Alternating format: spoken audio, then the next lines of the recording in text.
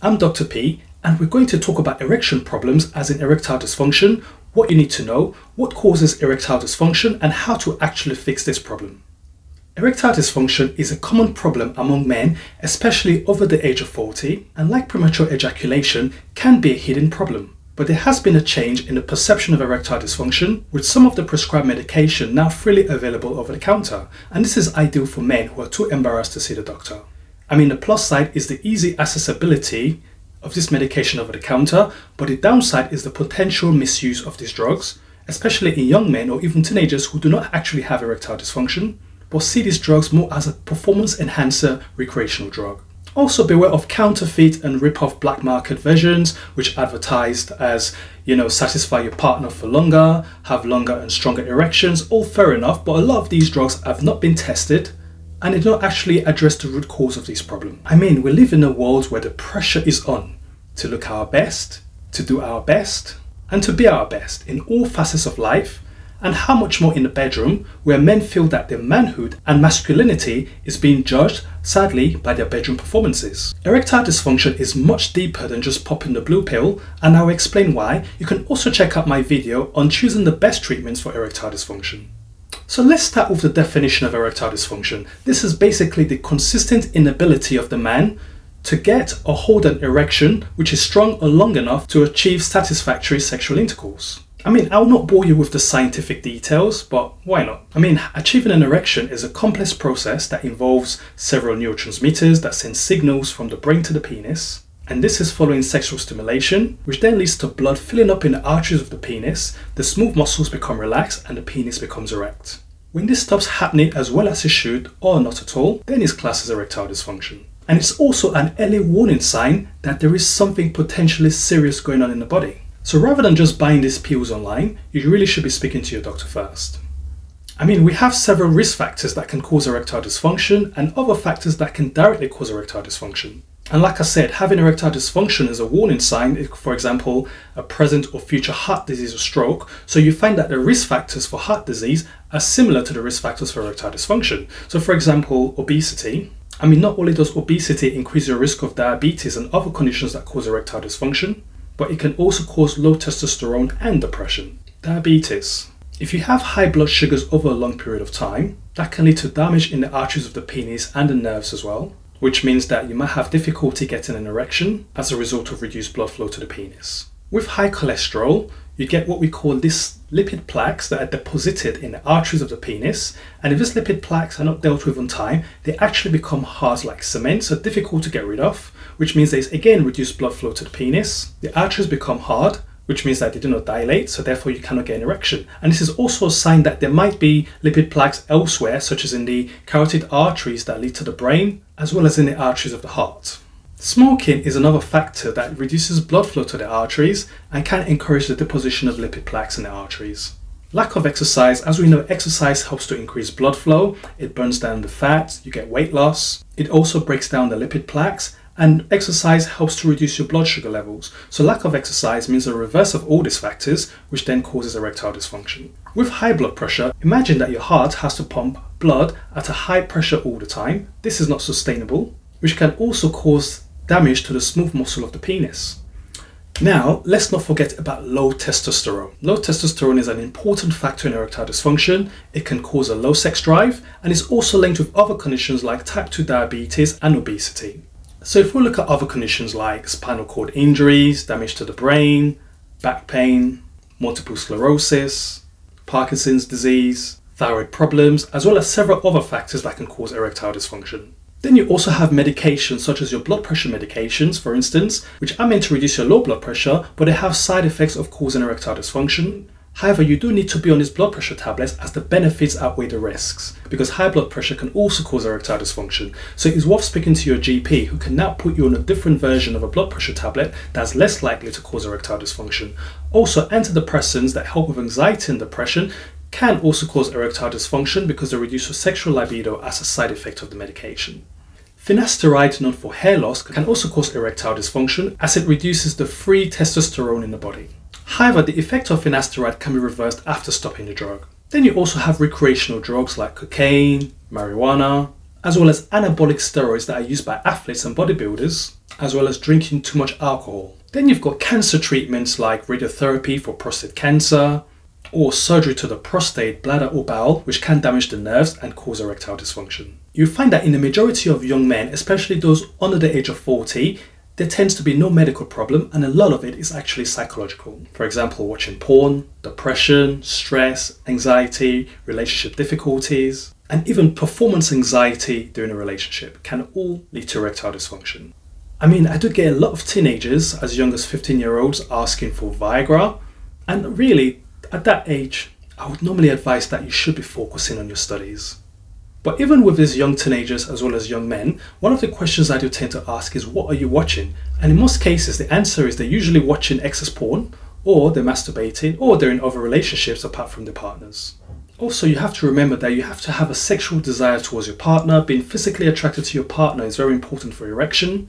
Other factors like stress to do with the mortgage payments, bills, school fees for the kids, can also cause erectile dysfunction. If you are still getting early morning erection, then that's usually good news because it's most likely to be a psychological problem. But if you have no early morning erection whatsoever, then this could be an organic cause, which might be due to damage to the nerves, the blood vessels, or smooth muscle, which can be irreversible in some cases. Also, if you lose your erection suddenly, then this is most likely to be psychological, as opposed to if you lose your erection gradually, which might be due to a medical problem.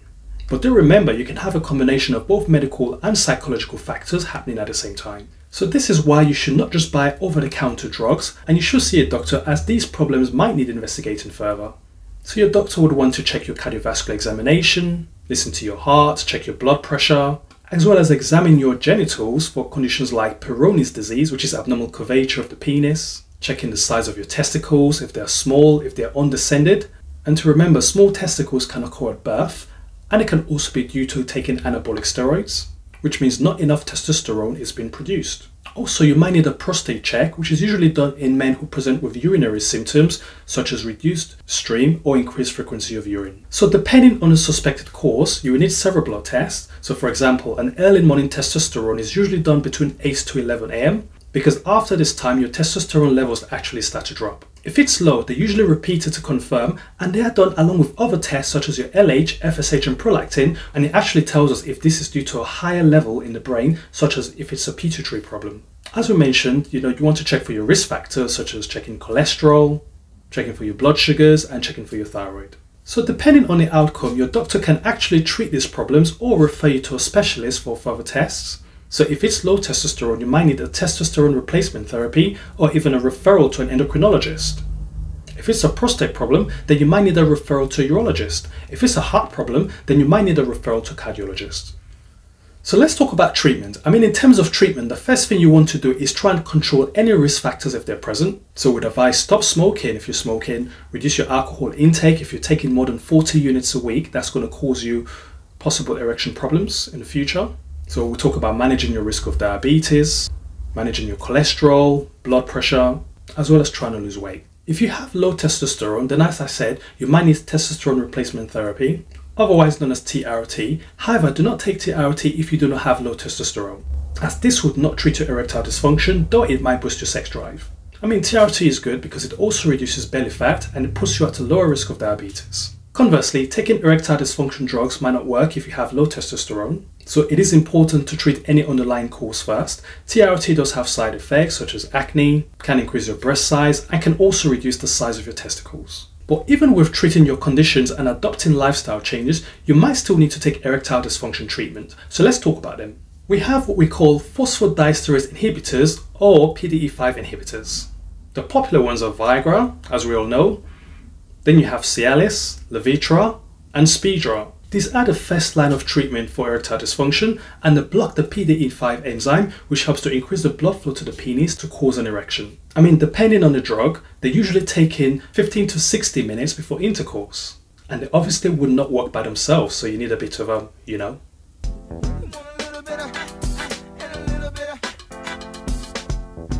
There are pros and cons to each drug, and what you decide to choose depends on several factors such as the frequency of intercourse, if you're taking any other medication, and your previous experience with the drug. For example, if you are the type that has intercourse every day or 3 times a week, then you might want to go for a low dose cialis of 2.5 or 5 milligrams. If you have intercourse maybe once a week or once a month, then short-acting Viagra or 20 milligrams of Tadalafil might be your option. The effects of Viagra can last up to 6 hours, while Tadalafil, also known as cialis, can last up to 36 hours. There are side effects common to each drug, as well as side effects specific to each drug, so you should read the leaflet before taking the drug. So for example, Viagra is known to cause visual symptoms such as blurred vision, blue-colored vision, rash, dizziness, which you might not get with other drugs. But commonly, phosphodiesterase inhibitors can cause headaches, facial flushing, blocked nose, and dizziness symptoms. Also, you might be on certain medications that stops you from taking these drugs. For example, if you're taking nitrate for a heart problem, then taking a medication like Viagra alongside a nitrate might cause you to have low blood pressure, because nitrates work similar to Viagra in dilating the blood vessels of your organs. Also, if you've had a recent stroke, you've got unstable angina, or you've got very high blood pressure or very low blood pressure, then you should not be taking PDE5 inhibitors. I mean, whichever drug you take, whatever dose you start with, you can always increase the dose if you feel that you're not getting the effects, or if you feel that the effects are just too good, you can actually lower the dose. Also bear in mind that it can take up to 8 doses to the maximum dose to get the maximum effect, so even if you try the drug just once and it did not work, do not think, oh no, this didn't work for me. However, if you've tried several PDE5 inhibitors and they've not worked, for whatever reason, then there are other options such as injections, creams, vacuum pumps, and even surgery. So for example, if you had a spinal cord injury, then you might benefit from these other options than taking tablets. So there is a drug called alprostadil, which is injected into the shaft of the penis, which relaxes the smooth muscle to allow blood flow into the penis. Alprostadil is similar to the chemical prostaglandin, which the penis naturally produces when erect. You or your missus will be taught how to inject the drug, which is done slowly, usually over 5 to 10 seconds, and should be done 30 minutes before intercourse. It is advised not to use this drug more than once in 24 hours, not for 2 days in a row, and not for more than 3 times a week. So side effects of this injection can include swelling, bruising, and pain around the site of the injection. You could also get painful erections with this injection, and a lot of people end up going to hospital because of this painful erection. If you're not keen on injection, you've also got the option of a pellet, which is usually inserted with an applicator into the urethra. Ideally, it should be done after urination, and it then dissolves to give an erection. With the pellet, you should get an erection within 10 minutes and can last for up to an hour. Unlike the injection, MUSE can be used twice a day, and not more than 7 times in a week. The side effects are milder than the injection, with mostly pain in the penis. Alprostadil comes as an injection, pellet, and it also comes as a cream, which is applied into the opening at the top of the penis. This can be done 5 to 30 minutes before intercourse. This is used not more than 3 times a week, just once in 24 hours, and the effects can last 1 to 2 hours. The main side effect with cream is irritation of the skin of the penis. Now you have what we call vacuum constriction devices, or a vacuum pump. So a pump is placed over the penis, and air is pumped out of the cylinder, which then creates a vacuum that draws blood into the shaft of the penis. The penis now swells and becomes erect. The pump is removed, and the ring or band is placed at the end of the penis to maintain the erection. This can be useful in men with anxiety, but you might have side effects such as the penis feeling cold, so you might have to warm it with a warm compress, as well as swelling, bruising, and numbness of the penis. So if you've tried other treatment options and you're looking for a more permanent option, then look no further than penile prosthesis surgery or penile implants. You have a choice of inflatable or semi-rigid implants. So for inflatable implants, they can be put in the penis, can be inflated for erection, and can be deflated afterwards.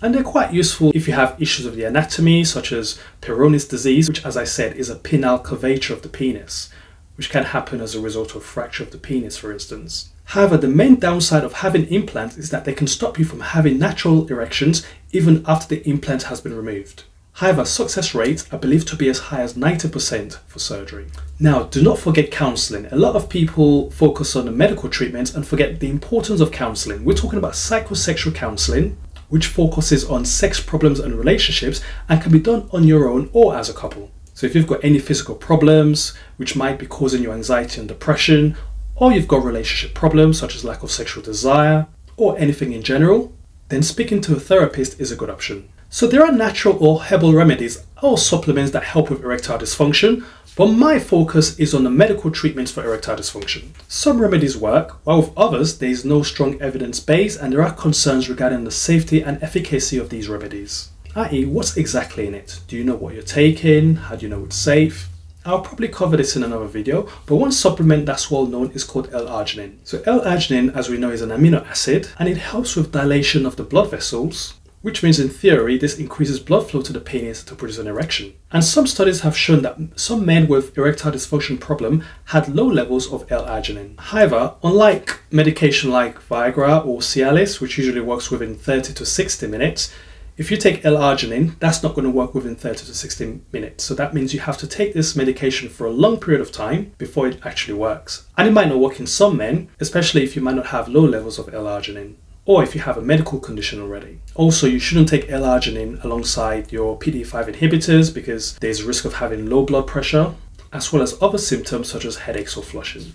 Now, I hope you found this video on erectile dysfunction useful. And if you like this video, please feel free to subscribe to my channel.